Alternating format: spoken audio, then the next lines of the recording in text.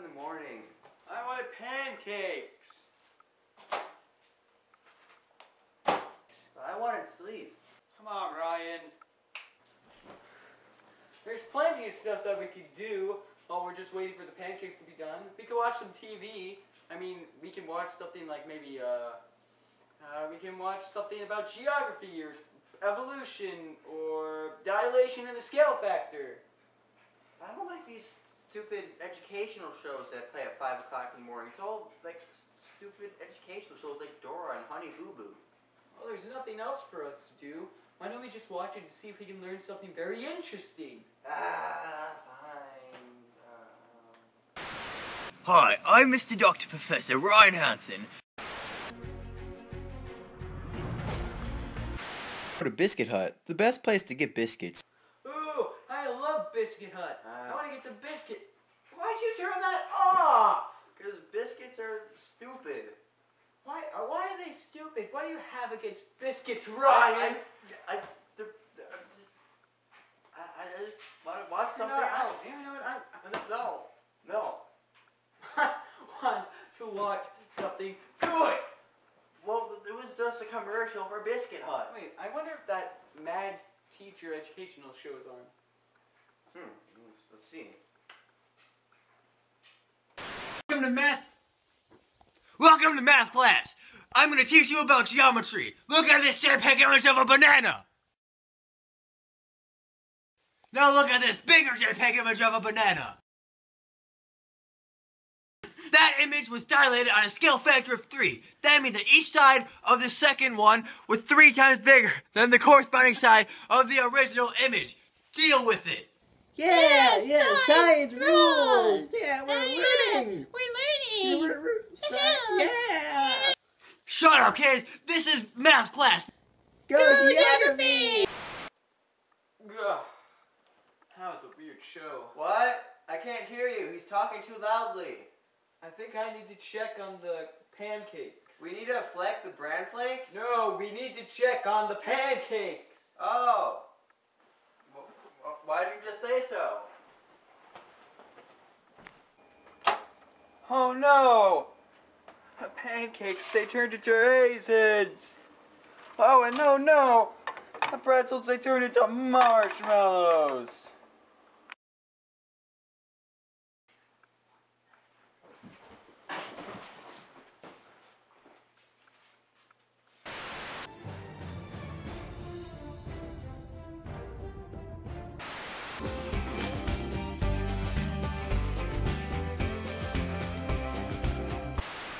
Ooh, spooky ghost. Turn it off! Hey! What? Hey! Fine, watch it. Fine. Hi, I'm Mr. Dr. Professor Ryan Hansen, and welcome to another episode of Man vs. Geometry. In this episode, we're going to be taking a look at dilation in nature. So let's get started. I'm going to go looking around over here to see if I can find it. But this might take a while. I'll come back to you when I find some. Hi, welcome back. So I've been searching for hours, and I traveled really far, and I finally found an example of dilation in nature. But you're standing in the exact same place, and it's only been 5 minutes. What? Who are you? I don't know. Well, get out of here. Okay. Oh, sorry about that. Anyway, now back to my examples of dilation. They're right over here. I just happened to find these lying on the ground, and I totally didn't put them here while I was off camera. So, as you can tell, these are rectangles. Those aren't rectangles because you don't know the angle or side measures. I thought I told you to get out of here. Okay. Sorry about that. But what's this? Are these... They're markings on them. They have the side measures and they have the right angle marking. That means that these must be rectangles because these are all right angles, and these sides are congruent. But you know what else I just noticed? These are also similar polygons. That means that for every side on this rectangle is 3 times larger than its corresponding size on this rectangle. See, this is 1, this is 3, this is 1.5, that's 4.5. So the scale factor is 3. This is amazing. I couldn't have asked for a better example of dilation in nature that totally wasn't put there before we recorded. Well, thank you for watching this episode of Man vs. Geometry. I hope you had as much fun as I did exploring dilation in nature. Hey, what are you doing? I told you never to come back here. I'm sorry. Oh, God. Get back here, you hooligan. Do you smell something burning? I thought it was you. Oh no! The raisins, they turned into Lego bricks! And the marshmallows turned into a hat with a balloon inside! Oh no! Where do you get this microwave and frying pan from anyway? It's not a microwave, Ryan. It's a microwave oven. I'll get it!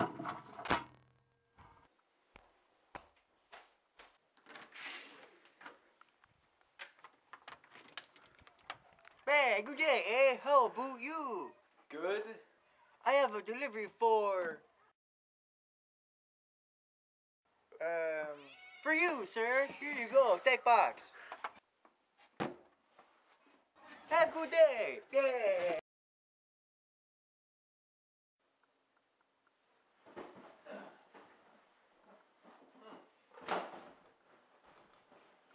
Is it for us? No, it's for our neighbor, the mad scientist.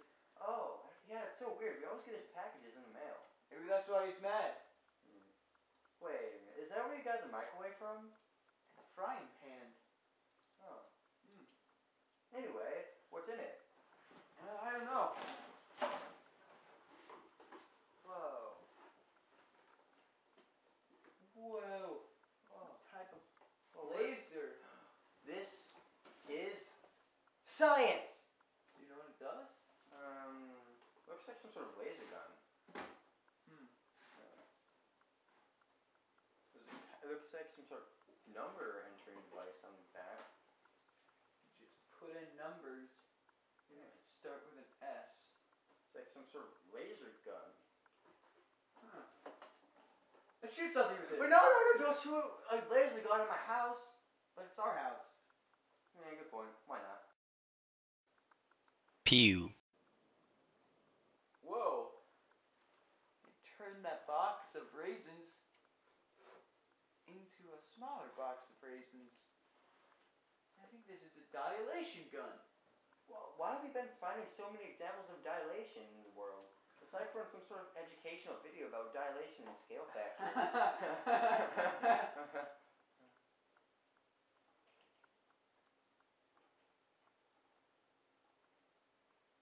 No, that'd be silly. Yeah, that'd be really, really, really silly. Just like that Man vs. Geometry show. You know, you actually kind of look like the guy from the Man vs. Geometry show. I don't see the resemblance. Anyway, let's go shoot more stuff with this mysterious gun that has unknown powers that we can't comprehend and has a label that specifically says not to shoot things without reading the instruction manual that we're too lazy to read. Yeah, maybe we shouldn't mess with it then. The label says not to shoot things, and we're not shooting things, we're shooting stuff, and that's a big difference, Ryan. I don't think that's how it works. We need to read the instruction manual. I can figure this out.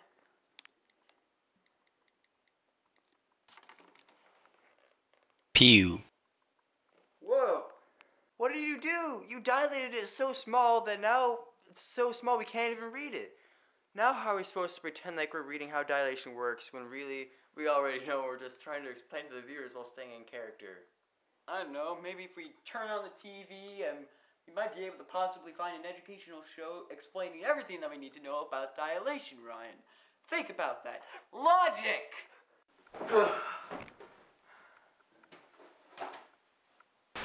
Well, I'm glad you asked, Kevin. Dilation is the transformation that changes the size of a figure, but not its shape. And the scale factor describes how much a figure is enlarged or reduced. So you're probably wondering, who uses dilation in scale factors? Well, it is mostly used by computer programmers and graphic artists. However, we can use dilation in order to make a simple square bigger, which I'm going to show you how to do. So as you can tell, these are the chords to the vertices. And when you dilate something, you multiply all the sides by the scale factor. So let's say the scale factor is going to be 2. So what you're going to do, see this is 3, 1, 2, 3 units. So we're going to make it 6 units. So 1, 2, 3, 4, 5, 6. And we're going to do that to both sides. 3, 4, 5, 6. So now the new image is going to be this big. So as you can tell, that is dilated by a scale factor of 2. Now you're probably wondering, how do I dilate a triangle like that? Well, Nobody wants to know that. shut up. So I'm about to show you how to dilate a triangle without Nobody wants to know how to dilate a triangle, sir. Anyway, I'm going to show you how to do this without using a coordinate plane. So what you do is bisect each angle like this. Now, of course, this isn't exact. I would be using a protractor or something like that. But, you know, this is just an example to show basically how it works. So it's not going to be exact. So what you do is you take a compass, and you put the center right here, go to the middle, and swing it around, and you would put the vertex right here. So then you go up to there, and you do that to all sides. So, for example, right there, and right there. Of course, this isn't going to be exact, but you know, in geometry, what you see is now what you get. So now you put the new vertices are right here, and now this is dilated on a scale factor of 2. So thank you for learning about dilation and scale factor. Boo! Hey, shut up. I like the Angry Math teacher better. Well, that was fun, wasn't it, Jack? Oh god! Oh my god! What's happening?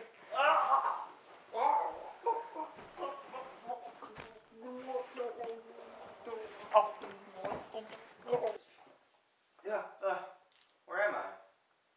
Why am I shaking the wall? Hello there, Ryan. I want to play a game. Oh, like Jenga? No. Pokemon? No, not that either. Aw. What are we doing then? We are playing a game about survival. Like Minecraft? No. Oh. Terraria? No, it's not even like... Why is my hat like this? That's better. This is another type of game. In this game, there is a bomb rigged into this room. You now have a few moments to figure out how to take that door over there and make it larger, because you can't fit through it with your big fat body. You must now figure out a way in order to get out of this room by geometrical means. You will not be able to... What are you doing? What? Have you been listening to me this entire time, or not? What? Where'd you even get that? I found it. You know what? What? Here, dear. No! Give it to me. Fine.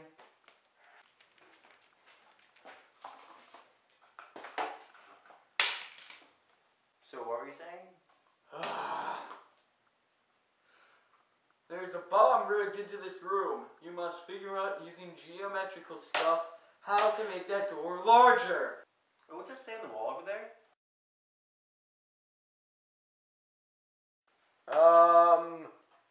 Don't look at that. That's the writing on the wall. It will give you bad luck. It says the scale factor is 9. Oh, I know the answer. The answer is geography. Try again. Oh. Oh yeah, dilation scale factor. Yes. Now go up there and solve for it. Alright, so the scale factor is 9, and this is the door.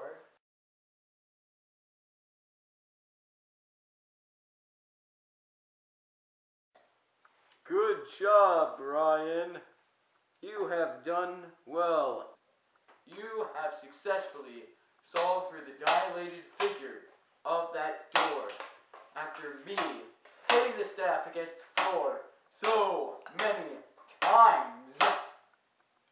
But you have missed one little detail, Ryan. You haven't even dilated the real door yet. Yes. Now you will suffer, and I will finally get my revenge. Wait,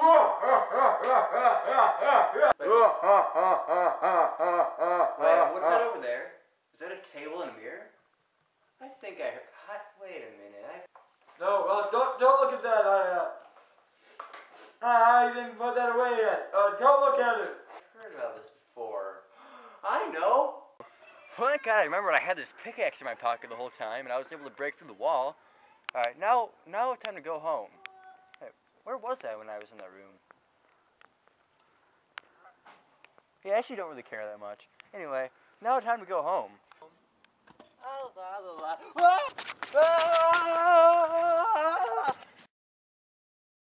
I will get my mail back someday. Ryan Hansen, my neighbor.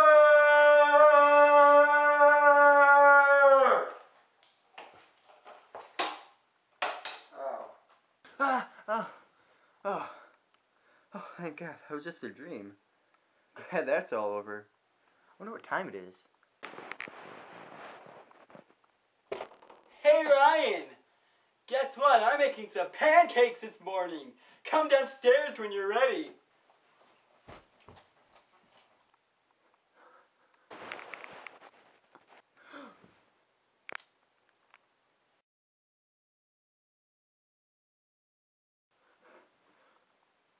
Okay.